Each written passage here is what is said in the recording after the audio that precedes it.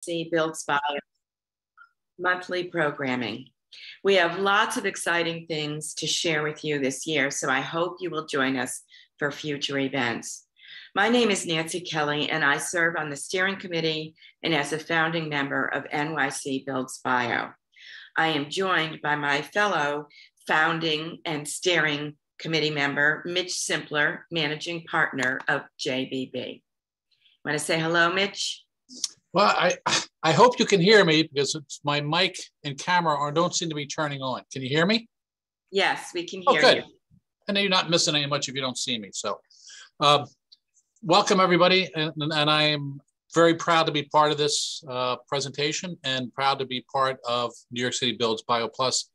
Just wanted to welcome you all to our newest and latest installment of New York City and our emerging bio and life science technology that's growing at an amazing pace in New York City. So with that, Nancy, I turn it back to you and get on with the show. Thank you, Mitch. Really appreciate that. So I would like to thank Triumvirate Environmental for being the lead sponsor of this seminar series. And I would like to thank Taconic Partners, not only for presenting this afternoon, but also for sponsoring this webinar. I would also like to acknowledge the founding and corporate members of NYC Builds Bio who make this programming possible. We have a lot of new people joining us this afternoon, so I just wanted to give you a brief introduction to NYC Builds Bio for those of you who are just getting acquainted. We are the premier organization for real estate design and life science professionals. We connect the life science and real estate communities through events, research, reports, and educational programs, both in person and online. NYC Builds Bio is a 501c3 nonprofit organization serving as the go-to place to find information about and assistance with growing, building, and locating life science companies in the greater New York metro area. We're excited to welcome all of you to the second webinar of NYC Builds Bio sponsored seminar series with Triumvirate Environmental. This webinar is entitled Emerging Life Science Subclusters in the Greater New York Metro Area. It will focus on Midtown West and Long Island City subclusters in New York City. Our first webinar, held in January, discussed the impact of a recent NYC planning study of the Greater New York Metro Life Science economy on all of the subclusters in the Greater New York Metro region. It concluded that the New York metro area, which includes New York, New Jersey, and Connecticut, enjoys the largest life science economy in the United States, and the 2020 census data shows it growing faster than many other regions of the country. You can find a link to that session on the NYC Builds Bio website. This seminar series will run for 8 episodes from January through August 2022. Each covering different life science subclusters in the greater New York metro area in more in depth. All of these subclusters are growing up around existing academic institutions and new private life science development in neighborhoods, which have distinct social, culture, and recreational flavors. The next seminar is scheduled for March 22nd, focusing on Midtown East in Manhattan and the Manhattanville district in Harlem. Registration is open, so be sure to sign up after this event to learn more. And be sure to check out our website for other upcoming events. Before opening it up to our program today, let me just give you some information about the developing life science clusters in New York City and beyond. Asking the question, where is life science growth taking place in the greater New York marketplace? Well, just as happened in Cambridge, next slide please, over the course of the development of its life science cluster, a number of subclusters are developing around academic hubs in Manhattan, flanked by 2 ground-up development opportunities in live, work, play environments for millions of square feet of commercial life science space in Long Island City, and Jersey City. Next slide. The East Side corridor consists of Mount Sinai, Academic Alley, Long Island City, Midtown East, Brooklyn, and Hudson Square, which is the nexus between the east and west sides of Manhattan. Next slide. The West Side corridor, which stretches from the Bronx Hutchinson Metro Center down to Columbia Presbyterian in the north, through Manhattanville, Midtown West, Hudson Square, and on to Jersey City. Today, we will learn about the subcluster of Midtown West, which includes 3 life science projects: Hudson Research Center at 619 West 54th Street, 125 West End Avenue, and 787 11th Avenue.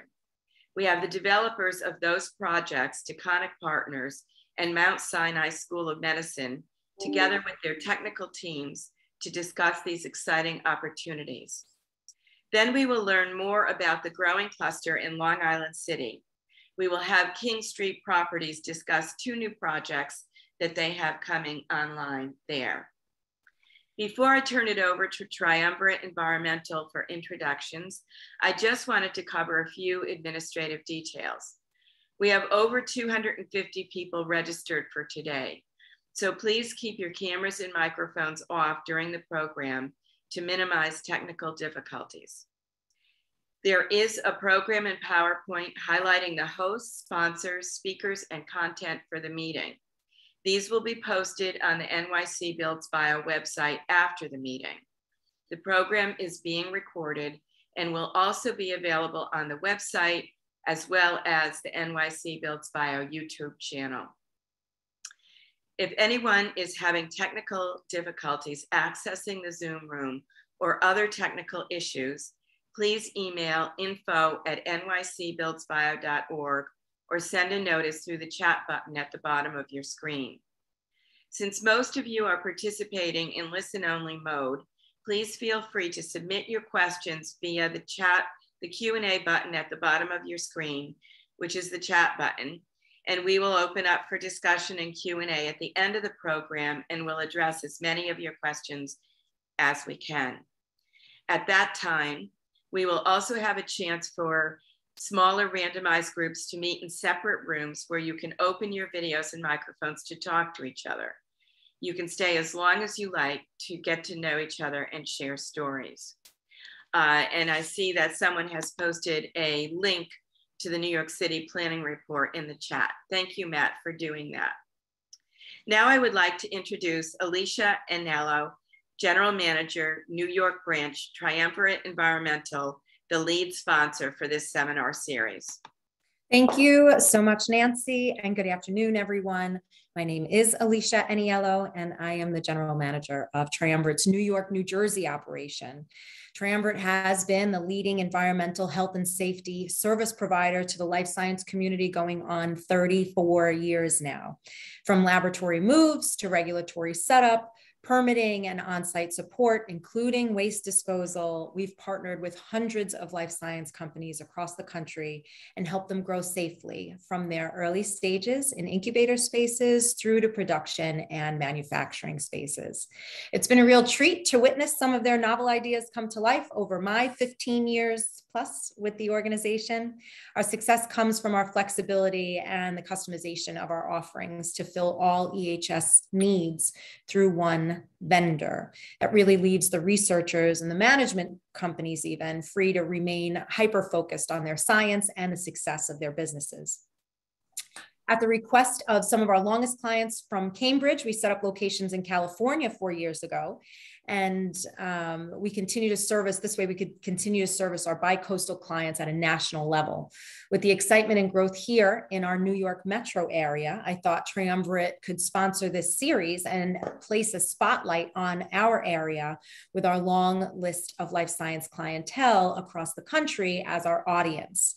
As Nancy just said, the potential for collaboration with the research hospitals and universities, along with the growing amount of space and funding being dedicated to life science here in the New York metro area, really makes our locale ripe with possibility. At the local level, Triumvirate has had a full operation in New York City since 2003, including the only commercially permitted hazardous waste storage facility in the 5 boroughs. We are the only local resource in this market, and having the facility puts us in the same seat as all of our clients. We're under the full scrutiny of New York City DEP, FDNY, and the New York State DEC. We've been providing EHS support and consulting, waste disposal support, and emergency response services even to some of the largest research institutions in New York City for over 20 years. We have 43 consultants local to the New York metro area and a fleet of just over 50 vehicles. We're already providing, this is a little bit of a spoiler, but we're already providing services to clients within the life spaces that we'll be covering as part of the 8-part series. And we have clients in the buildings that we'll be visiting today virtually.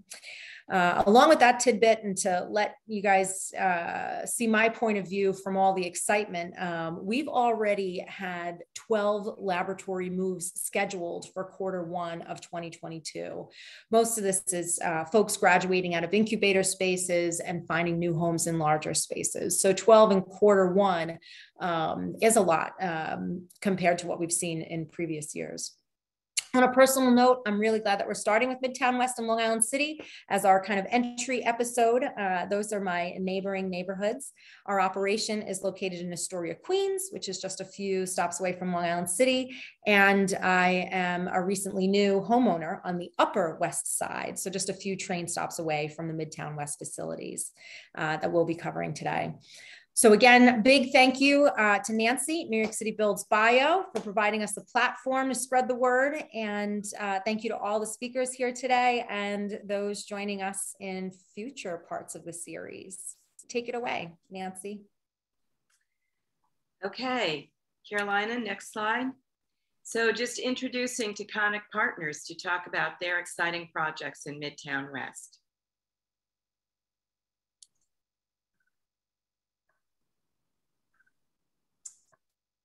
Hey, Carolina, you can go to the next slide. So good afternoon, everyone. I'm Matt Weir with Taconic. I'm going to just briefly tee this up for our team, both Taconic team, as well as some of our design and engineering teams, as well as our leasing team, who will take you through the details of our West Side assets. If you want to jump to the next slide, please. And even one more after this, sorry. So just to tee this up quick, Taconic is a New York City-based developer. We, as the slide here shows, have really developed, manage, and operate a diversity of properties here within the city. But obviously, for today, we're talking about life sciences. This is an area we are extremely committed to. We currently have 4 projects in various stages, including some future pipeline projects. But obviously, we're going to focus on 2 of them in the Midtown West submarket today. We'll be taking you through not only the detail of those projects, but sort of the neighborhoods, the various amenities that are located around us, and really a strong developing cluster on the West Side, which our neighbor in Mount Sinai will also be talking about. But just to kick this off, I'm going to introduce John Schifrin from CBRE, who is our leasing representative, and then the rest of the team will take you through the projects in detail. And I guess before I kick it over to John, just one note. First, thanks to Nancy and the team at New York Builds Bio, as well as Triumvirate. And lastly, just to, we're presenting, Taconic is presenting these projects today, but we are developing, and I want to acknowledge our partner Silverstein for the Hudson Research Center, and our partner at 125 West End is the team over at Nuveen and LaSalle. So with that, thank you all. And John, take it away. Thank you, Matt, and thank you, Nancy, and thank you to the Triumvirate team. So Jonathan Schifrin, I'm the leasing agent over at 619 West 54th Street. That's Taconic's first project that really, in my view, kicked off the acceleration of the life science space that we're seeing over the last couple of years, as well as 125 West End Avenue. I run the agency leasing team for CBRE here in New York City. We sit on top of these projects as well as a couple of others. and some other projects nationally. So we have good insight into what's going on, not only in New York, but as well as around the country. I'm going to flip to the next slide. And the next one. So just a quick market overview, and I know that Nancy touched on some of this, the metrics that you're seeing on the screen. CBRE actually, we just finished off our year-end 2021 numbers. Our report should be coming out soon. So we do have an update to the metrics that you're seeing on the screen, but impressive numbers all around. For New York, I think as a market that is not one of the top life science markets, certainly we've got top stats across funding metrics, employment metrics that rival any of the larger markets like Boston or some of the West Coast markets. If we look at the venture capital funding alone, 2020, we hit $906 million. That number ballooned to $1.4 billion year-end 21, which was across 33 deals. So I think not only are we seeing an increase in VC funding, but we're also seeing an increase in the number of transactions that people are putting money into. I think a lot of that increase is due to the increase in the incubator space that we've seen over the last number of years. So we've got the number 6 down there for the number of incubators, 164,000 square feet of incubation space. That number is actually set to increase with some of the deals that happened recently, like IndieBio and some of the other incubation expansions. There's also an RFI out for some more incubation space that the city's pushing. So the early stage companies are thriving in New York. That's attracting a lot more venture capital funding. And the fact that we've got some more life science space in New York, so that 2.5 million square foot number is allowing companies to actually move in to space and operate successfully. A couple of other just metrics that aren't on the screen. We did 433,000 square feet of life science leasing last year, which was also a record. That number is up about 7-fold since we started 6 or so years ago in New York. Represents obviously a tremendous increase. We've seen this kind of year-over-year doubling of leasing in the life science space, and already with the number of tenants that we're seeing in the market that are looking for space, that number should hopefully double next year. So not only do we have more tenants that are in the market looking for space, something like 2 million square feet worth of tenants that are searching for space, but we also have more product for them to move into. And more importantly, I think the other number that I want to point to is the availability rate for occupancy ready space, which sits at 3%. That's been one of the key drivers of our market. Landlords, owners like Taconic delivering ready-built space for tenants to move into to capture them as they have their scientific and funding milestones. Taconic did it very successfully at 619 West 54th Street with the first piece of space that was leased to Hybercell. And that is also part of the plan for 125 West End Avenue, which will be a full floor of pre-builts that deliver with the rest of the building in Q2 2023. Up to the next slide.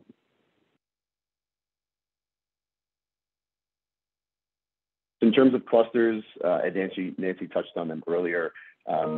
Most of the major clusters are really thriving, from the East Side cluster, Long Island City, Harlem, and especially the West Side. I think in large part due to the building stock and the zoning regulations. I think early on, when we started working in the life science space in New York, it was a lot easier to develop buildings that were in M zones. You've got a lot of that product up and down the west side of Manhattan. 619 West 54th Street is one of those buildings that sits in an M zone.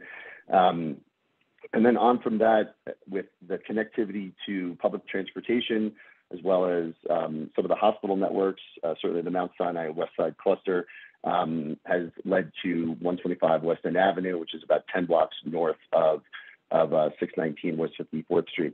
That building, for me, really represents something that New York City has not seen before, not just from a space perspective, but also from an infrastructure perspective. And I know that the folks at Perkins and JB&B are going to get into that in a little bit. But the actual bricks of the building, the physical structure, is more well suited for life science companies than many of the other buildings that exist currently. The other interesting thing that I want to point to is the transverse, the 65th Street transverse that goes across Central Park, which I think is kind of an underrated feature of where our building is located. It's going to allow companies, scientists, employees to get from the west side to the east side. We've actually timed that. It's about a 12-minute drive across town, which is significantly quicker than if you had to, hop on a bus or go across town in a taxi, which could take you 45 minutes in the middle of the day. I think that that's going to ultimately lead to more collaboration between the organizations on the west side, on the east side, and allow companies to locate over in the west side cluster and not necessarily worry that they're so disconnected from the hospital networks on the east side. Next slide. Hey everybody, my name is Chun Leung. I'm the asset manager at the Hudson Research Center. I've been with Taconic since 2018 and have been working on the repositioning of the Hudson Research Center since the very beginning. On the next slide, I will give an overview. It's located on 54th Street between 11th and 12th Avenues. It's 320,000 square feet. HRC is the home to the New York Stem Cell Foundation, Hybricel, and C16. We're in the midst of completing a $20 million infrastructure project, delivering all new mechanicals for the building up on the roof. And then the 7th floor, we're delivering in coming weeks. We'll have a 13,500 square foot spec built unit that'll be ready very shortly. Perfect for tenants coming out of incubators and graduation space. On the next slide, go through a couple of photos and images of spaces that we've delivered over the last couple of years. This is the Hybricel space. I'm going to pass it to Matt Malone for just a quick overview on just design, aesthetics, and everything that goes on at HRC. Sure, absolutely. Thanks, John. So this is the space that we often refer to as the Hybricel space. I think something that Chun mentioned in terms of the design philosophy here that has really enabled this to become a bit of a successful project as a whole has been that this is a space that was ultimately preconceived or pre-built as a laboratory space, a spec lab space, similar to what Chun was just describing. We were able to produce this the space in such a manner that it met, we like to say about 75 to 80% of the requirements associated with most of the tenancy that we see. And ultimately that enabled the group Hybricel to come and take this space essentially as is, with some minor modification that they required to make the space their own. But ultimately what that did was, which was incredibly helpful to them and made the space successful, was there was a much faster speed to market as a result of that potential opportunity with the space being pre-built. What we try to do in here, next slide please, is to maximize the transparency through the laboratory and into the office spaces. This shot in particular, you can see from all the way in the back of the space, we can see through to the windows at the far perimeter of the space. The idea was to maximize the transparency, one, for awareness and lab safety, but two, as well, to maximize daylight into the laboratory environment. Laboratory environments are workplace environments for laboratorians, and most people tend to overlook that, thinking labs need this enormous amount of light control, which they do want to have environmental controls, but it doesn't necessarily mean they want to be devoid of daylight or an awareness of the outside world. Next slide, please. Thanks, Matt. But yeah, these pictures that we're kind of showing right now are representative of the spaces that we're delivering. The 7th floor space, that's 13,500 square feet that we're delivering in the next couple of weeks. Just a lot of light and air into the space. Flexible, modular, as Matt alluded to earlier, best in class infrastructure, everything that's above those ceiling panels, you'll be able to plug and play, and it's move-in ready for any kind of life science tenant that's growing out. Yeah, thanks. I agree, John. This is what's great about this. Again, what we tried to do was embody that kind of entrepreneurial spirit that a lot of these graduation scale tenants have. The idea of that, garage entrepreneurial spirit, the space itself having something of a warehouse feel, that was its original function. So we tried to embrace that. We tried to run with that as a kind of the blending of you come into your own, you're creating your own space, but in addition to that, you still have that that hunger, that entrepreneurial spirit. So there is this blending of a little bit of polish and refinement with that loft-like or industrial-like feeling that the building has inherent within it. Next slide, please.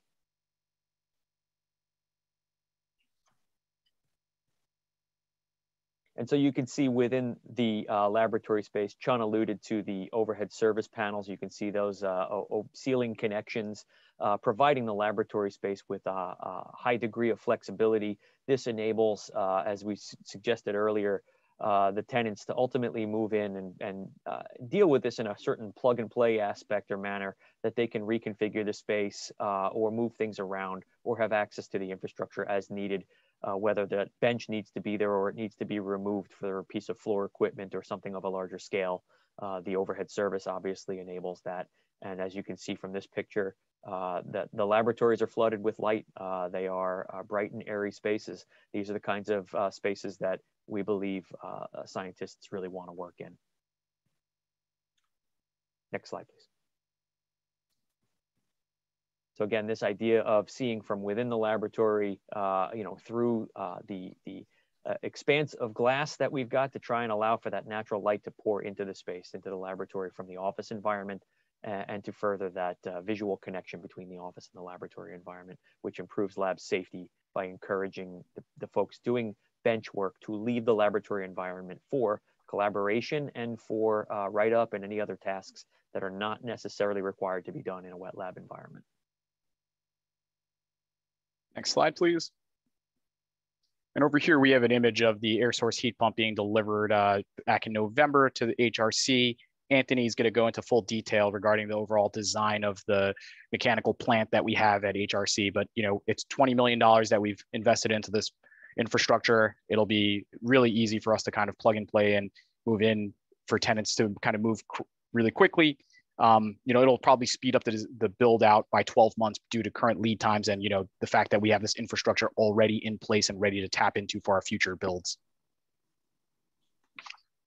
Next slide. With that, I'm going to introduce Jeff Ballerstein, who's the CFO at New York Stem Cell Foundation, who's been a tremendous partner of ours at the building and also with Taconic. Jeff? Thanks a lot, Chun. Thank you, Nancy, and New York City Builds Bio. I'm happy to be here to talk about the New York Stem Cell Foundation. We felt like we were little pioneers coming into the neighborhood and into the building, and we're really excited about what's happening in the building and in the neighborhood. Triumvirate was actually a big partner of ours in the beginning because we were at the Audubon Biotech Center up on 166th Street under Columbia's umbrella of environmental health and safety. And we really needed a partner to help us transition to having our own health and safety plans and hazardous waste removal. And, thank you, Alicia. Triumvirate's been a great partner for us. I don't know if I want to go to the next slide. So we leased up in 2015 and did our build out. And I think a lot of you know that. I've been here now, it's been a little over 5 years actually on site. And we recently expanded to take we doubled down the building and we took the remaining part of the second floor that we didn't already lease, which is like an additional 23,000 square feet that we're currently in the planning of our expanding our existing labs. I just wanted to mention everyone, we had a very interesting visitor on Friday. We had the former director of the NIH, Dr. Francis Collins, come and visit us. He recently became President Biden's chief scientific advisor. And we've had a long-going collaboration with Dr. Collins, and he came to visit us to talk about his project, to see our labs. And he was super impressed with our capabilities, the infrastructure, the building, we described the whole neighborhood. He was really blown away by everything that's happening here. And I think we should all feel proud of that. Next slide. This is the picture of our slide, which looks a little familiar to the other floors in the building. It's pretty consistent, and you can see we recently had a clean room that we qualified to be able to do clinical grade cellular work. And we have a project in macular degeneration that we're in collaboration with Columbia University to actually make the cells that people lose when they have macular degeneration and get that implanted in the back of their eye.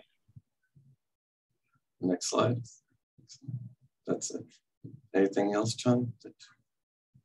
Thanks, Jeff. Since most of most of the folks that are attending this panel are familiar with the project at this point. We wanted to round out this discussion by familiarizing the rest about this neighborhood that we have in Midtown West. It's a live, work, play neighborhood. For folks that are looking for the prestige of a Manhattan address. HRC anchors this neighborhood with life science cluster, and we have a neighbor directly to the east of us with Mount Sinai coming in the next couple of years, but HRC is flanked by DeWitt Clinton Park directly south of us, and then to the west we have the Hudson River, and as well as the Hudson River Greenway, which is a tremendous amenity to the area. Recently, the city has invested in Pier 97, which you see highlighted just northwest of HRC. On the next slide, I'll talk a little bit more about these amenities that we have shaping up this neighborhood. The city recently invested $40 million in Pier 97. It's currently under construction. These are some renderings of this fantastic new park that they're putting on a pier right by HRC, just a block and a half away. It's going to be a fantastic addition to the neighborhood. Next slide. Directly south, we have a 6-acre oasis with DeWitt Clinton Park. City has put over $3.5 million into this park over the last several years, resoddering the turf, adding new bench, new entrances to kind of really round out this park and make it a tremendous asset. And then on the next slide, we'll kind of go through some of the residential boom that's gone on over the last 10 years. Over approximately 10,000 units have been either delivered or are in development in this surrounding cluster by HRC, including 525 West 52nd Street, which you see images on the left-hand side of YouTube. Taconic is a big believer in this Midtown West area. We've invested $350 million in 525 West 52nd Street. And, there's 500 units in that property, but, it really bolsters this neighborhood as a live, work, play neighborhood where folks can kind of find everything they need, just within a stone's throw. That kind of rounds out our discussion at HRC. I'll pass it over to Michael on 125.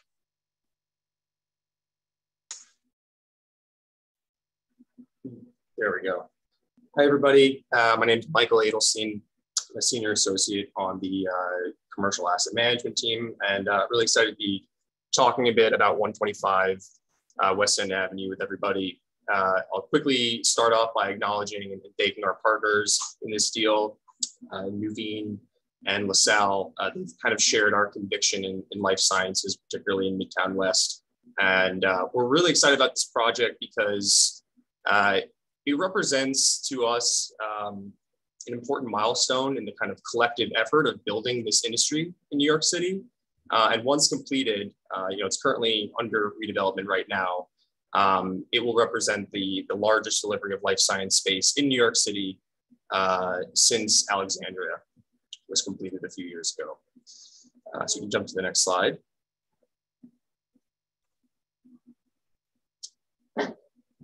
Back one. Jump forward a slide or two. There we go, thank you. So 125 West End Avenue is a 400,000 square foot building. It's going to be 100% purpose-built for life sciences with all the infrastructure and mechanicals, amenities, et cetera, going in on day one once it's completed. It's located at the corner of 66th Street and West End Avenue, so right just 10 blocks north of 619 West 54th Street, with really, really large floor plates, and we'll show you some kind of renderings of what the interiors look like. And this building, if you think a little bit about the spectrum of life science properties in New York City, 619 West 54th Street represents sort of, the right now, we're ready for ready move-in tenants, graduation tenants. 125 West End Avenue is sort of the other end in that we're, once it's completed, which was currently slated for mid-2023, we'll be able to accept all, the full spectrum of potential life science tenants, everything from, incubators, as John mentioned earlier, all the way through, really kind of large institutional anchor users. So really exciting to kind of see, who this building is filled with over the course of the next couple of years. Next slide, please. So just quickly on the history here, this building was completed in the 1920s. It started its life as an automotive service center for the Chrysler company. And if you think about, why this building, attracted us, or I should say why life sciences was so attractive for this building, from our perspective, it had to do with kind of the fundamental sort of infrastructure, the fundamentals of the building. So really robust floor plates, really, wide spanning floor plates with very few columns. There's a really unique helix structure that goes up to the roof of the building, which previously allowed cars to drive all the way up to the roof, that we've sort of repurposed in an interesting way. Go to the next slide, please. And this is kind of just a quick cross section of, sort of illustrating some of the different features of the building that we're, looking to incorporate, and which will be, ready for, once it's constructed on day one. So kind of from the bottom up, we have a loading dock, a covered, private manned loading dock right off of 66th Street, which will allow full chain of custody deliveries and shipments for tenants. There's a really kind of unique roadway viaduct that goes off of West End Avenue along the south side of the building, which will allow drive up access right onto the second floor. You can see in the middle that the helix structure that I was referring to earlier, which I think is really, really unique feature of the building, and kind of working up to the top. Just a couple other things to highlight. Brand new roof deck with views of the Hudson River, which will show you a rendering of. And then we have all the HVAC and mechanicals, which are going in, as mentioned, day one, extremely robust, state-of-the-art, best in class. Next slide, please. We'll just kind of quickly breeze through these. So these are some interior renderings of the lab spaces, really high ceiling heights, up to 16 feet in certain areas, floor to ceiling windows with an all new facade. Next slide, please. And this is a conceptual rendering of what the helix amenity will kind of look like once potentially completed. If we're to combine multiple floors together, which we think will tie in really nicely with all the kind of amenity offerings that we'll have throughout the rest of the building. Next slide. It's just another rendering of the helix. Next.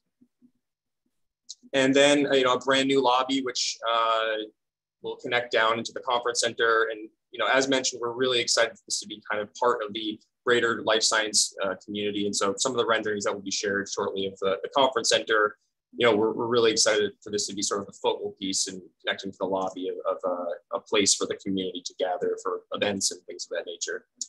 Next. Here's a quick rendering of the rooftop with views of the Hudson. Next. And last time we shared some information about this project, I think we were just 1 or 2 months into the redevelopment program, and we're now a little bit more than halfway. So the curtain wall has made really substantial progress. As you can see here, looking for that to be completed over the course of the next couple of months, and we'll be working on interior fit outs, including a full pre-build of one of the floors. For anticipated TCO, which is on schedule for late Q2 of 2023. Next. And just really quickly about the neighborhood, the Upper West Side goes without saying as being a tremendous live, work, play neighborhood. As John mentioned earlier, the 65th Street traverse through Central Park allows for really easy access to all the medical institutions on the east side. You're 2 avenues over from Lincoln Center, where the 1 train is located, and then you have the West Side Highway with access at 72nd Street, just 6 blocks north of here. Riverside Park, which has gone through a pretty significant overhaul in the particular area that's just adjacent to the building. Next slide, please. You can see Lincoln Center, and one more, please. Riverside Park South, which is, as mentioned, it's just literally a half a block away from the building, has gone through over a $21 million capital program, which was just completed in 2020. So lots going on in the neighborhood, really, really vibrant and dynamic, and obviously very, very excited for once this building is completed to be integrated into the greater neighborhood. So with that said, jump to the next slide and we'll hand it off to Mr. Long. Thank you, Michael. Yeah, dynamic was an interesting choice of words, and it's a perfect segue. just to quick give you a heads up as to what the design inspiration was for this particular building. This is a building that we are talking about doing some pre-built environments for as well, similar to what we just described over at 619 at the Hudson Research Center. So the inspiration behind this, because of the history of the building, again, we talk about this being a factory district or something of an M zone. This building happens to not be in an M zone. It is in a C zone, but we were able to appropriately get this approved for laboratory use. But the building's history as a vehicular Chrysler facility was important to us. The idea of momentum, the idea of the growing of this market. So next slide, please. We started to take inspiration from that idea of momentum, of movement, of motion. So you start to see these elements that we brought into this building that will repeat, visually as this connectivity to that momentum. Curvilinear elements that are highlighted in the high touch material of wood, for example, in this case, that highlight the idea of, okay, this is where we're seeing this momentum, this motion physically manifested in terms of the building's design. You saw an image of the lobby before, the idea of that kind of curvilinear component around it, and with its kind of fractalized green walls, which in fact are wood walls. So again, you get this idea of this wood component signifying the building's motion and being that kind of standout element in the design. Next slide, please. So here's the front door. Again, you get that kind of metallic aesthetic that lends to its history of the automotive industry, but has a little bit of a sharp, clean line element that you'd come to expect from a life science building.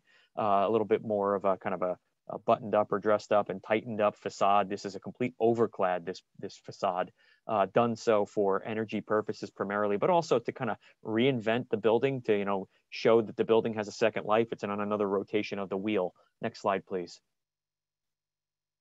This is the northeast corner of the building. So this is the separate entrance. You can see in the far distance in the high side, that's the building lobby. But as you can also see, there is a ramp leading down. That ramp down leads us to one of the building's amenities, a conference center that has been designed for the lowest level of this building. Next slide, please. So here's an axonometric, a rendered axonometric. So you see the ramp on the left-hand side, which again has wood cladding to it and gives us that momentum, that curvilinear motion into the space. And then we've got that kind of central milling space. On the right-hand side of this space, you see the larger space, the auditorium space that can be divided into two or opened up into a single larger room.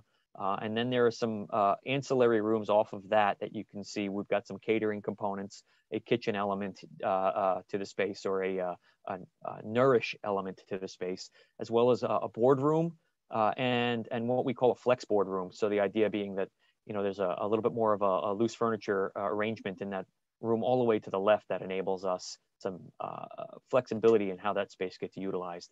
Next slide, please. So again, this is the view, if you will, coming down underneath the lobby space into the conferencing center. Again, you've got that wood paneling on the left, that curvilinear element. You can kind of get a peek into the boardroom. The glass in this space, for the sake of privacy, is all switch glass or able to be frosted at the push of a button, so that we do have that privacy. So again, you're getting that kind of injection of technology into a space that is a historically 1929 building that was cutting edge of technology at the time it was built. Next slide, please.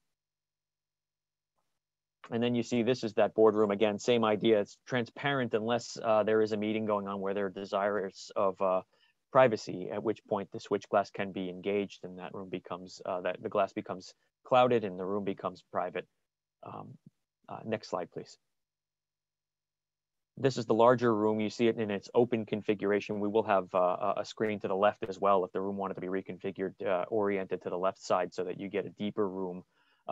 Or you could have the two screen situation with a wall that goes right down the middle of it to divide the room in two. Again, you see these circular light elements that are reminiscent again of that motion concept. Next slide, please. And then we brought that up to the pre-build floor. We brought that up, that idea of curvilinear, the idea of motion. Again, you see the helix space at the top of the screen here, where there are these, what we call pods, meeting pods that are kind of splayed about the entire of the helix, the central helix space. And then you've got, in this case, 3 tenant spaces, 2 smaller to the top left, top right, as well as a larger tenant to the bottom. You see the entrances to all of those tenant spaces are marked by that curvilinear wall. That's where you've got your reception environment and the idea of the reminiscent of the motion conversation. Next slide, please. So this is the helix, the center of that helix environment, the idea of that wood being that curvilinear touch element again. You can see the stairs kind of moving up around to the left, and then the pods in the distance beyond that. Next slide, please. Here's a view up those stairs to the pods as they are currently designed. You know, the idea again of expressing the structure above, overhead, allowing the ramp that exists still here to show itself, which is where you get these kind of floating elements to these design touches. The space itself, the railing on the right, is actually designed to handle an accessible lift. So the idea is that these pods are still accessible as well, able to be used by all the building's tenants. Next slide, please. And then we get an entrance into one of the typical tenant spaces. This, again, the wood element that is curvilinear, that gives us that significant movement or motion in the space. The ceiling element on the right-hand side is a metallic ceiling element meant to be reminiscent of the industry and the automobiles. Again, the metallic wall paneling on the left-hand side with some peekaboos into the laboratory environment. Next slide. The laboratory is specifically, you know, with the curvilinear wall on the inside of the laboratory here. This is the kind of opposite side of that curvilinear wall. You can see some glass in the distance in the background there. It's the transparency we talked about earlier at the Hudson Research Center, some appeal of transparency here that was reminiscent of the brand that has been created at the other location. Next slide, please. And so here you can kind of see in the office environment, that kind of collection of collaborative space here to our right and in the foreground, a pantry space in the background. You see that sort of industrial feel, the open ceiling environment with dependent fixtures. And then to the right, you see the glass and the transparency into the laboratory environment, so that the space between the office environment and the laboratory environment becomes the collaborative environment. Next slide, please. Another view, basically, we're looking back to the left here at the entrance as we've come through. To immediate left of us is the pantry space. To the right of us is the open office environment. And you can see the transparency between the office environment and the laboratory environment. Next slide. Anthony, take it away. Good, thanks, Matt. So my name is Anthony Montalto. I'm a partner at JB&B. We are the engineers, the MEP engineers responsible for the Hudson Research Center and 125 West End Avenue. Before I walk you through the approach the design team at Taconic went through for Hudson Research Center and 125 from a sustainability and carbon emission reduction standpoint, I thought it'd be important to first walk you through how we got here from a legislation standpoint. Next slide. So we are an important moment in time in the city in regard to building design. Energy codes have continued to push the design and construction community to more energy efficient and sustainable design. And now we've been faced with new local laws that are pushing toward decarbonization of buildings in New York City. Local Law 97, which provides carbon emission caps on existing and new buildings. And the latest local law that was adopted at the end of 2021 is Local Law 154, which phases out fossil fuel burning in new construction. Next slide. So this is a snapshot of the loads we would typically see in these type of facilities, laboratory and healthcare. The bottom part of the building represents the loads which are powered by the incoming electrical service. And we know at this point, the electrical grid serving New York City is pretty dirty. The top part of the building is an image that represents the heating loads for the building, which typically have been provided via fossil fuel burning source like boilers. Next slide. So where do we need to head in the future? We need to move away from boilers to air source heat pumps, which utilizes electricity and outdoor air to provide heating to these buildings. And the second piece is, which is mostly critical for New York State's plan, is to bring on board more renewable energy sources to green the electrical grid through wind and solar farms. Next slide. So the building of the future will have less carbon emissions as compared to a typical commercial building in New York City. And the key is, the future is here now. So let me explain what we did for these two projects. Next slide. Taconic and the design team are committed to staying ahead of these local laws and reducing carbon emissions for both properties. We had approached each of these projects with this three-step process. First, we need to reduce the loads as much as possible. Then we would recycle and capture the waste heat before it leaves the building. Then lastly, we would electrify the heating systems. Next slide. Both Taconic buildings utilize DOAS technology, which stands for Dedicated Outside Air Supply. By utilizing this strategy, we were able to reduce fan energy and cooling and heating loads within the building. Next slide. So we know labs consume 2 to 3x the power as compared to a typical office occupancy. So capturing that waste energy from the lab facility is so critical. So specifically for West End Avenue, we captured it through the use of cooling towers, and as well as the lab spill air that was leaving through louvers. Next slide.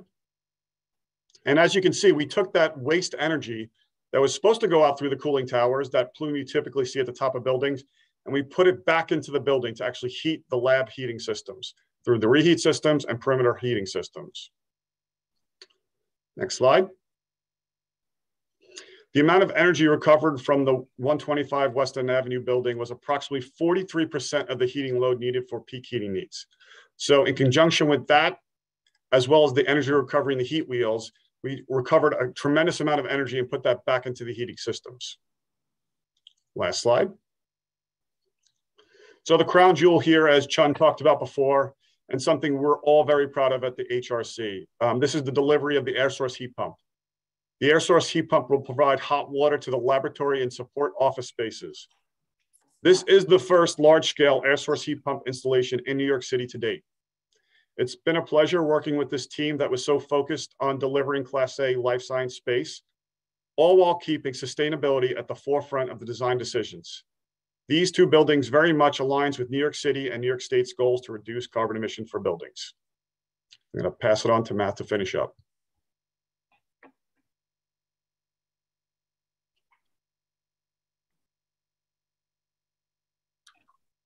I think that was it for our projects. I know we got others to get to, and we can probably push questions towards the end. So Carolina, I think if you want to jump ahead, we're ready to get into the next team.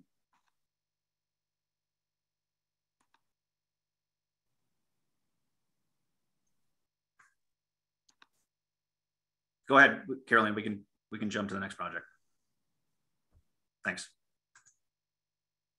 So thanks, Matt, Michael, and Chun, and Jeff, and all of your team for that amazing presentation of what's going on in your buildings. Just beautiful from a design perspective, and obviously from a technical perspective, really cutting edge as well.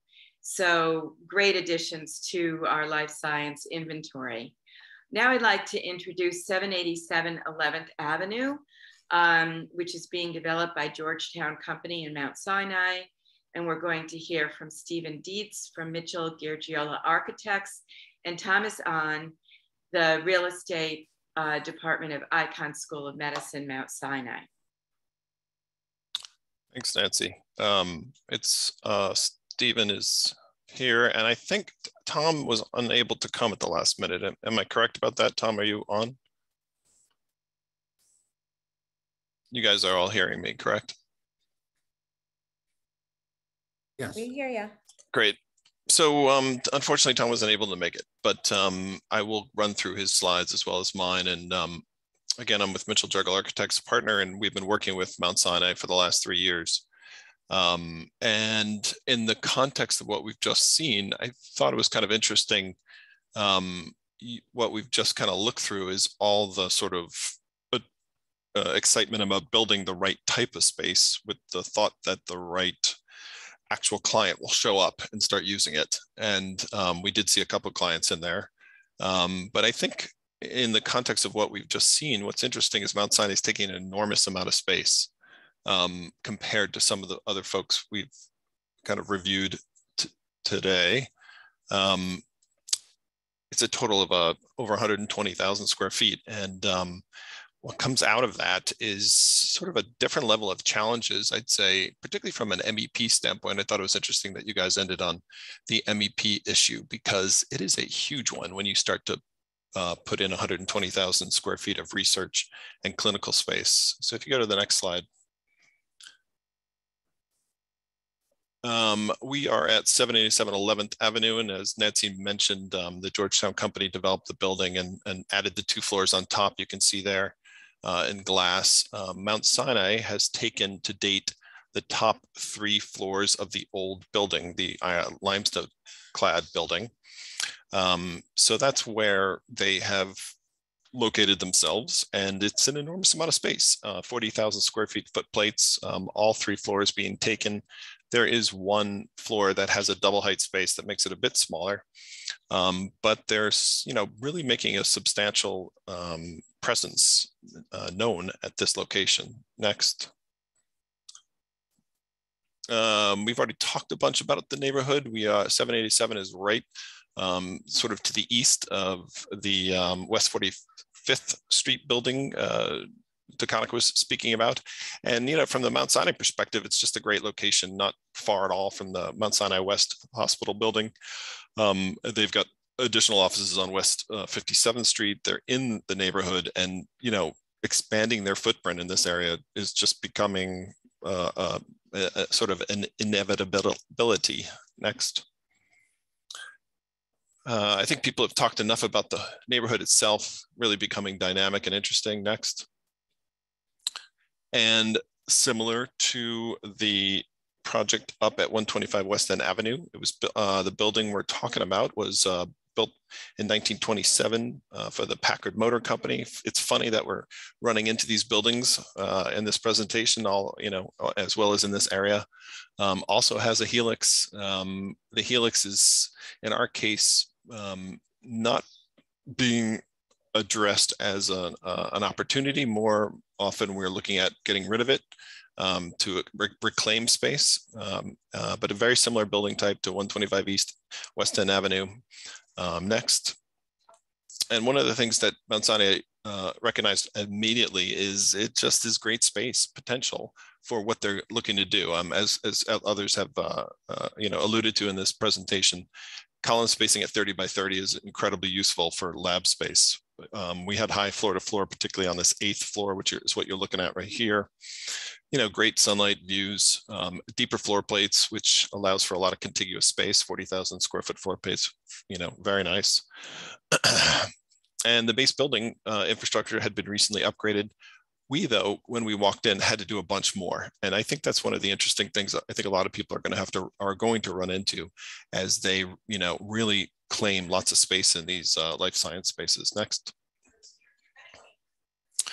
So what did Mount Sinai look to put in there? It was actually a combination program. On the right is what I've been working on. Mitchell Jurgala, Mount Sinai Icahn School of Medicine brought over neuro research, a bunch of research cores, including genomics and stem cell, mass spectrometry, CRISPR, a cancer research element, and a fully operational vivarium, which, some very challenging space types with lots of exhaust and lots of humidity requirements, et cetera. Additionally, they took 1 floor to put some clinical practice in there as well, breast center, spine center, and there's an ambulatory surgery center. And actually NK Architects has been working on that portion of the program. Next. So this diagram kind of summarizes what everybody else has been talking about, which is, we go to these old buildings and say, well, what are we looking at? What makes these things useful for life sciences? And I think people have already talked about all the elements on the page, but I just wanted to highlight what I found similar to what Anthony was discussing with the MEP. Power, and more power is needed. It's really challenging, and you got to get Con Ed to help you. And it has everything to do with, as Anthony mentioned, Local Law 97 and 154. The building was set up for a certain amount of life science expectation, but when Mount Sinai showed up and said, I want to do 120,000 square feet of it, we actually had to develop our own central plant, dedicated to this new research space, and the amount of power required to have a fully electrified plant is just a real challenge out there. And I'm kind of intrigued to see what happens over the years as everyone tries to draw off the grid. Next. Here's our section of the building overall. their 8th floor became sort of the primary research level. Clinical ended up on 7, and then we've got some more research space on 6, and the ambulatory surgery center is also on 6. They took a portion of the building that has a double height space that had been carved out by a previous tenant. They love that because they got so much MEP to put over the top of these surgical rooms. They just needed the extra space. And on the far left, you can just kind of get a feel for the numbers of what we're adding to the neighborhood. 160,000 rentable total square feet being added. We count 254 total people, wet and dry lab being added, 30 primary investigators, 170 lab benches, and a 4,000 small animal cage vivarium. I mean, this is a substantial addition to the neighborhood, and hearing what else is going on there, it's just going to be very interesting to see how all of this develops in the area. Next. Here's the 8th floor that is being built out as we speak. I was just walking there today. One interesting thing when I was looking at the plans that Taconic was presenting, I think you can see the balance of lab to lab support is substantially different than what they're sort of predicting over there. And it's something to think about. Taconic, from your perspective, look how you can see the open lab along the edge of our building required nearly as much lab support space to really make that work, and you know, offices as well, obviously. And then the vivarium, you can kind of get a feel for how proportionally large that is relative to the total size of the footprint we've been developing. Next. And this is just a quick plan view of the same. You can go to the next. Here's that large lab along the edge of the building. You know, we're excited about this space. I think a lot of what the gentleman from Perkins and Will discussed with the users themselves as well. They wanted to be out at the edge of the building, as much latent air as they could get. And what's enjoyable is they sort of embrace the idea of a flexible, changeable lab over time. So it's not dedicated to one particular person. But, you know, the PIs may shift the number of lab benches they use over time. And again, you can see a kind of a boring part of the drawing just behind that open lab space, all the lab support that went into really developing to make these spaces work. Next. A section through that same lab. We have wet benches right down the center. This is showing the reception area that takes you from the elevator lobby into that wet bench area. And then, you know, typical layout for lab and life sciences, you need the wet bench, but you also need the write-up desks. And we sort of ended up with those by the window, but you get a feel for proportion here and the kinds of things that, you know, make these things real. Next.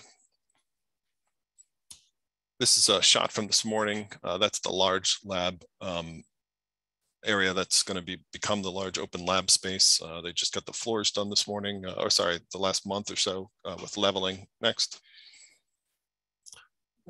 Shot of reception. You can keep going.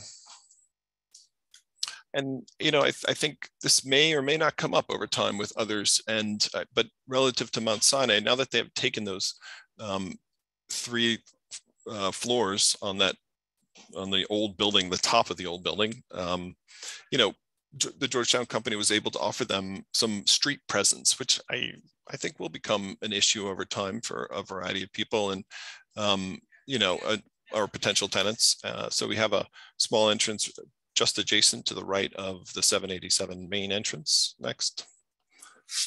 We're able to carve out, you know, sort of a 30-foot wide bay, separate entrance kind of marquee.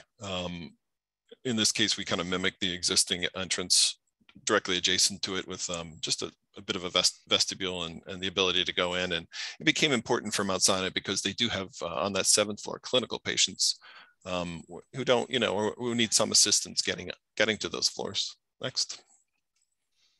And just a couple last shots on the right there is our beautiful lobby shaping up with a fire protection system running through the middle of it at the moment. But it's coming along, and the clinical piece should be open by August of this year, and the labs are going to be, we're aiming for March, I guess a year from today. And that's it. Terrific. Thank you, Stephen. That was a wonderful overview. And I think we can all really see the vibrancy that's emerging in Midtown West. It's just amazing. So now we're going to turn and go across the city to Long Island City. And Bill Harvey's going to tell us what's going on there. Thanks very much, Nancy, and thanks to the folks at Triumvirate for hosting us. Carolina, next slide, please.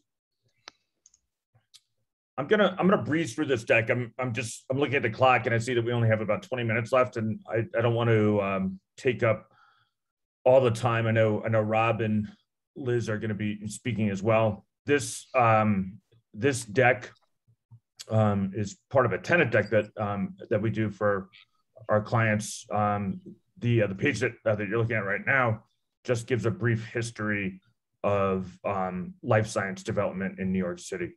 I should emphasize that there's been a lot of activity in the last 4 or 5 years. Next slide, please. Actually, just go back one. Thanks. This speaks to some of the market information. We've got some info on tenants. We've got some info on rents. In the lower right-hand corner, there's some great information on government, both city and state incentives that have really spurred the cluster. Very, very important to where we are today. Next slide. This is also something that a lot of our tenants have found very helpful. Just a kind of a bullet on the ingredients that are kind of important to tenants, both from a locational perspective, but also physical. On the location side, cost is obviously very, very important, especially when we're talking about young startup companies.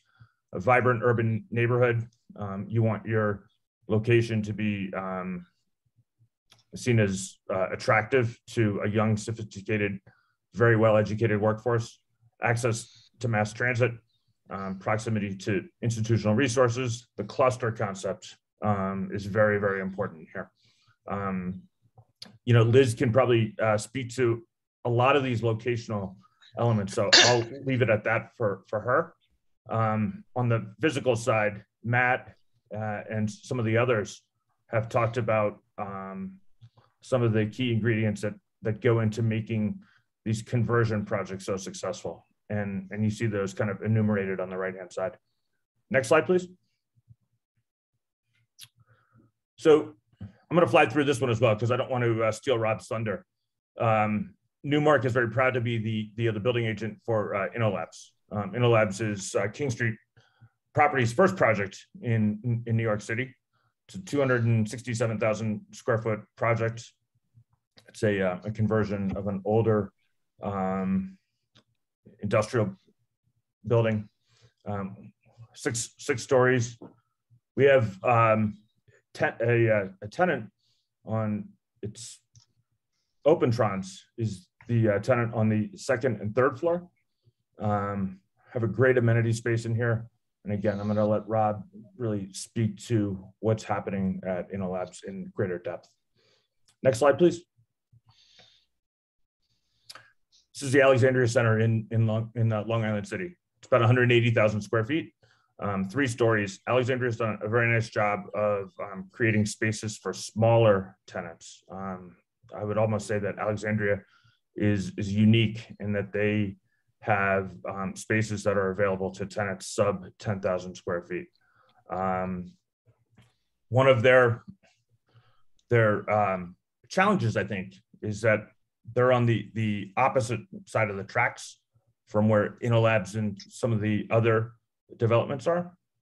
I think that this is going to be very successful for them in the long term. They also have a site adjacent to this property. It's a development site of about 150,000 square feet. So all told, about 330,000 square feet between the 2 sites. Next slide, please. See the Paragon Oil building. We've kind of put an asterisk next to this site as part of the evolving Long Island City life science cluster. The owners here, related companies, together with Green Oak, have pivoted recently to life science. This has been a redevelopment project for about the last like 3-4 years. They've really failed at gaining any office tenants. So with all the activity in life science, they've kind of pivoted to biotech quite recently.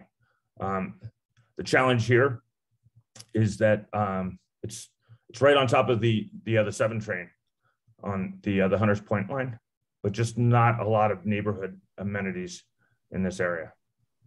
Next slide, please. Court Square Labs. So this is Longfellow's project. Longfellow and Columbia Property Trust are going to redevelop this property. This is actually about a 5-minute walk from InnoLabs. Great building. This will deliver in about 15 months. 21,000 square foot plates. Longfellow, similar to King Street, a developer of great renown in Boston. This is really one of their first projects in New York City. They're also developing the New York Blood Center campus in Manhattan. Next slide.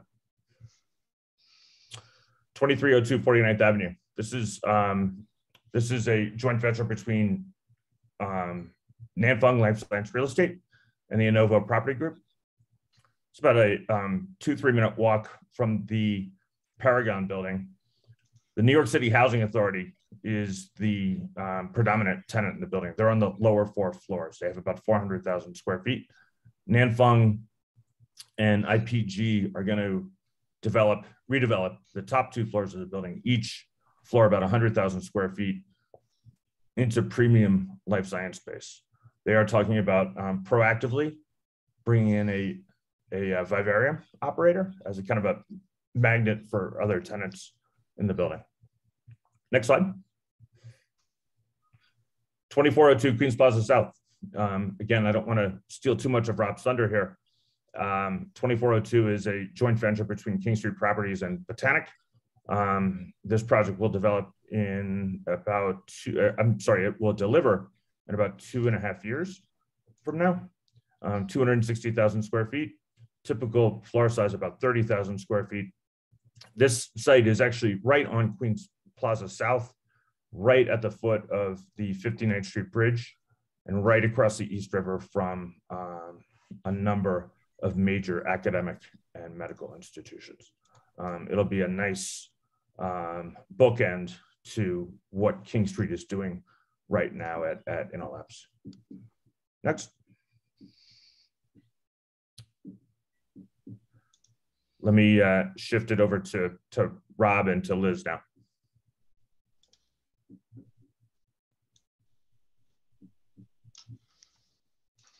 I think I go next, is that right? Yes, okay, great.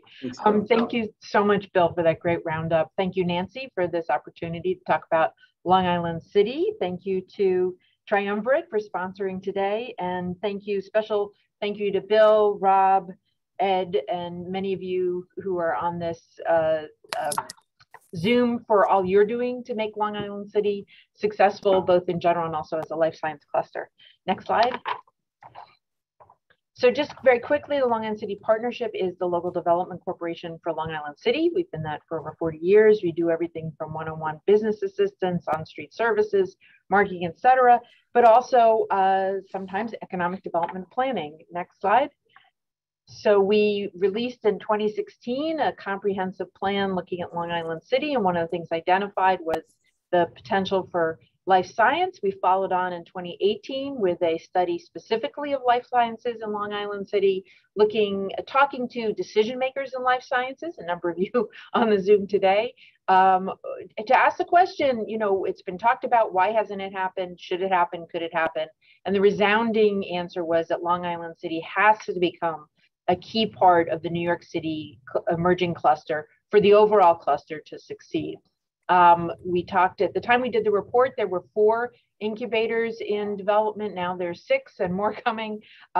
People were literally losing sleep about where all these companies going to go.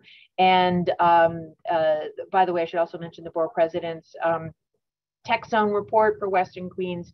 But the basic message that we got back was that Long Island City had all the key elements that are needed for a life science company to be successful here and to locate here: talent, workforce, transportation, cluster, quality of life, real estate, incentives. Bill touched on some of these things, but also really great price point and centrally located. Next, please. So a little bit about Long Island City, and I'm going to cram a lot onto this one slide, but this is basically, you know, as the name indicates, Long Island City, while a neighborhood of New York City, is essentially a city within New York City. It's enormous. It's over 3 square miles.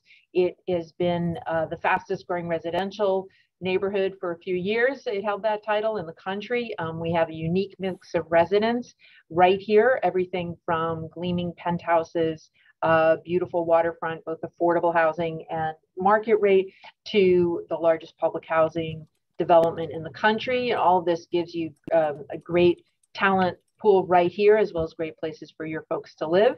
But we also are, as I'll talk a little more on another slide, incredibly well, our transit environment is just unparalleled.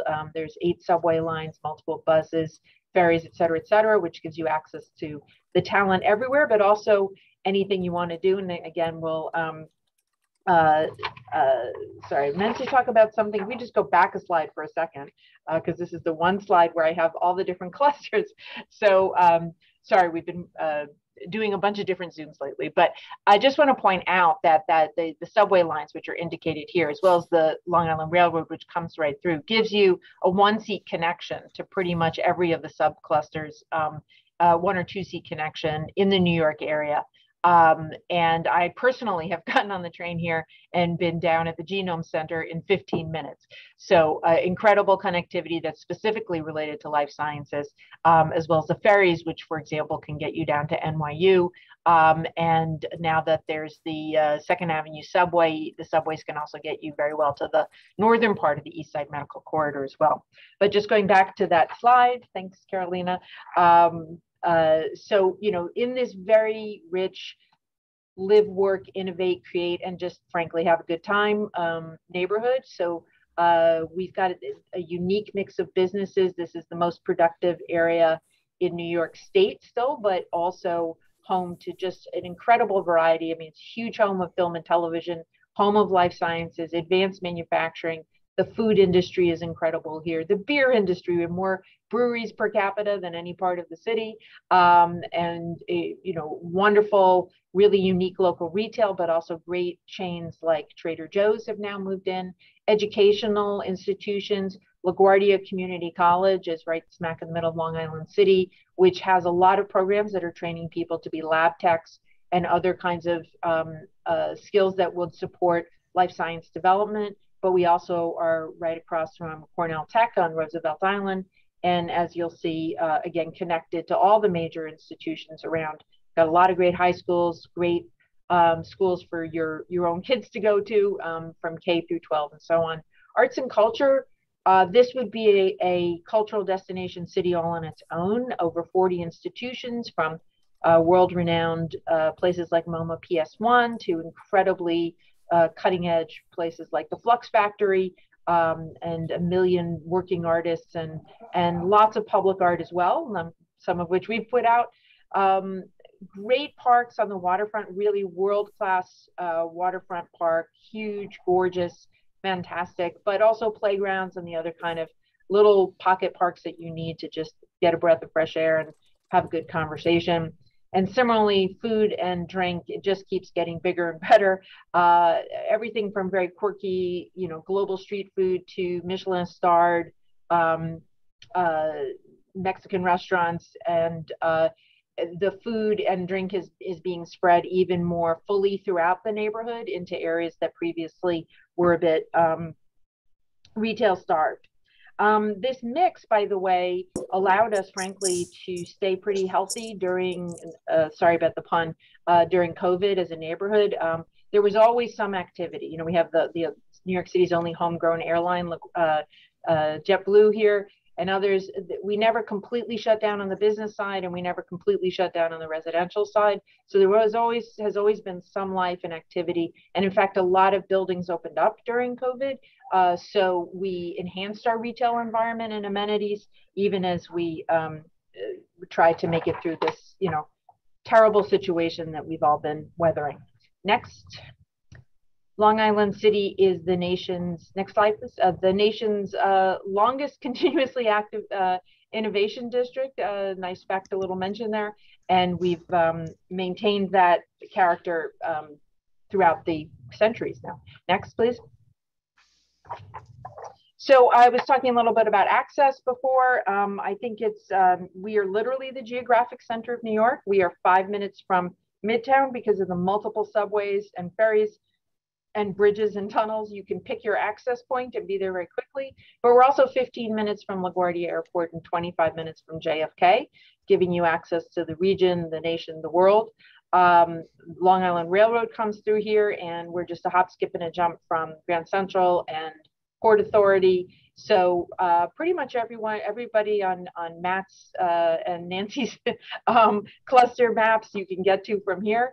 And in fact, we do see already, you know, employees from the New Jersey Life Science corridor coming to Long Island City to work in companies here. So on the left here, you see that the transit shed for commuters is really, you get all of the great institutions, you know, the institutions, but also the graduates and the different suburbs are connected into this wonderful community here. Next, please. So why has all this been going on here? Sorry, I was explaining some of why, you know, this location. Over the last 10 years, this has meant just incredible growth. These pictures are already out of date. And this just shows you the core of Long Island City, looking from our rooftop farm over on the other side of the Sunnyside Yards. But the waterfront is been incredibly developing. On the left is the you can see all the different little dots for different developments, both ground up and refurbishment of great space, a lot of it for life science and advanced manufacturing kind of uses. Next, please. These statistics show, you know, how many square feet have been added and so on, and just this huge growth. I mentioned we were the fastest growing residential in the country for a while. It's still happening. Our population has grown at, used to say more than 3 times, but it's closer to more than 6 times with the new census figures. The population in New York City, jobs have also grown at more than twice the rate of the city. Next, please. And just to point out here, the tremendous growth in retail that's also underway, adding further to our amenities in the area. Next, please. When we did our study in 2018, we were looking at these key factors that were mentioned, and Long Island City definitely checked off all the key boxes except for 2. One was perception, and I think that's been changing a bit as you see the projects and the companies growing and coming in here. The other was AMI presence, and it was funny because we talked to a lot of people who said that they actually thought that that was an asset. We're kind of like Switzerland. Whatever AMI you're associated with, you can get there from Long Island City, and you can be here. You're not stepping into anybody else's backyard. So we are in the Switzerland. I don't know that we launder money, but we are the Switzerland of the life science world. Next.